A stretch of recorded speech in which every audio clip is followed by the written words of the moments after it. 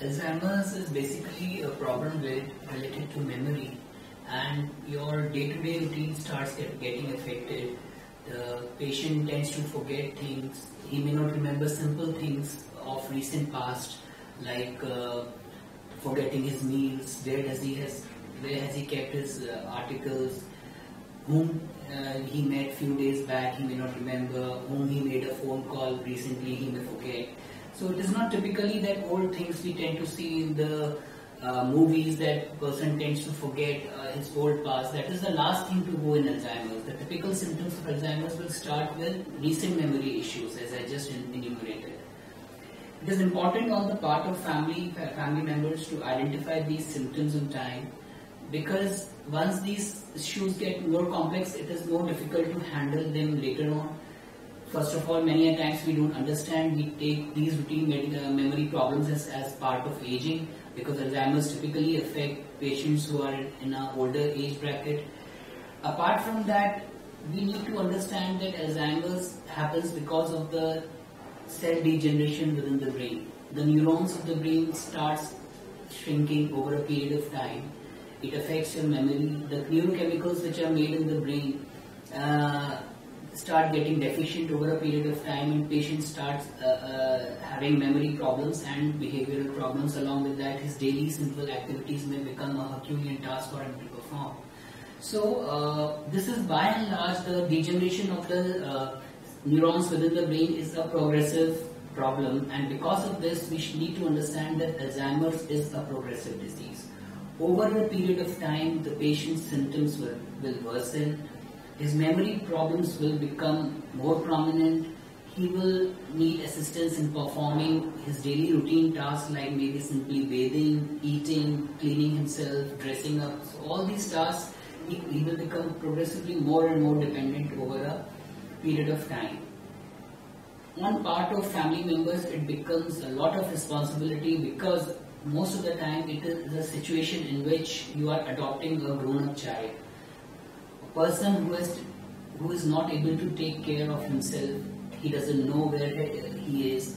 At times he doesn't know what to do with simple things in the household. He doesn't know how to use the mobile. He doesn't know. He forgets and leaves the door open.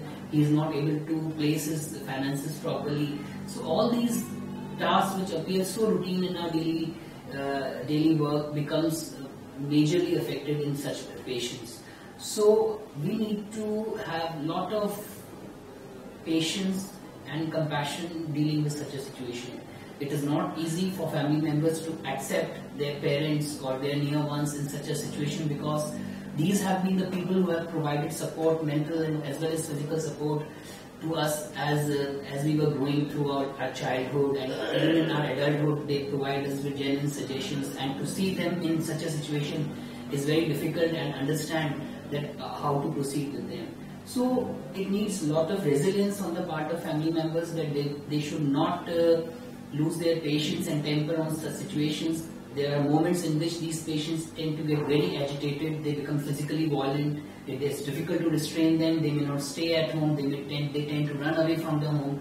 So it needs a lot of patience and mental courage on the part of family to deal with such situations.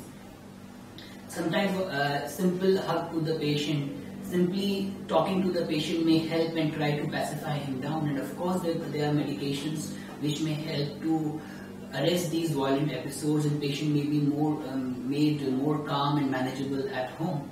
So these are certain aspects of the disease which we need to take care of. Some certain simple precautions, like locking up the doors of the house, because there are tendency for the patient to go away from the house without informing. They don't know, they lose their ways, they are not able to reach back home. So in such a situation, it is always better to keep small diaries with important contact numbers and address of the patient, and important identification marks of the patient to be in that diary and his pocket all the time, so that in case he loses his ways, there may be people around who may help him to get back to his home.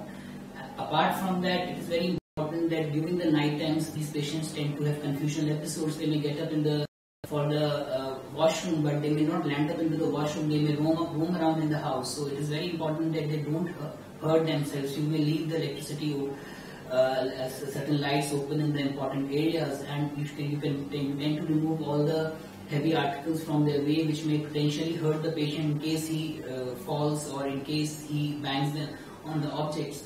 So these are certain simple tips which can be followed on day-to-day basis.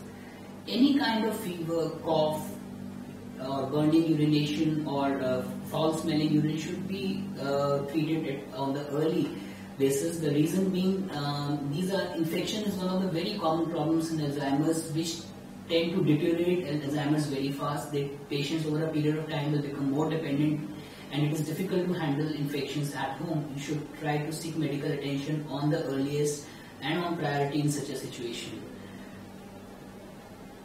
Apart from that, these patients need a lot of encouragement. We should try to make them more happy. Maybe we can do simple small gatherings with close relatives and try to, so these patients in familiar surroundings, they tend to behave more in a more compassionate way, and surroundings which are not familiar preferably should be avoided for these patients because they tend to become more agitated in such a situation. One very important point is that we should not ask direct questions which challenge your memory. Like, we tend to ask, if there is some close relative who is visiting the house, we tend to ask, बताइए कौन है, ये कहाँ रहते हैं. We tend to ask this type of direct questions, which sometimes it is a very embarrassing situation for the patient because they are not able to recollect those names. Even very close people may not understand. So we should tend to avoid such questions in public gatherings, and in case of some family functions or people sitting at home. In such a situation, we need to be more careful. As far as the medication is concerned, the thing is there are medications which are available for Alzheimer's disease. A lot of research is going in these areas. Whatever medication is available till date, it tends to slow down the progress of the disease. But at the same time, we should understand that disease is progressive. The progression rate may slow down, but ultimately things will happen over a period of time.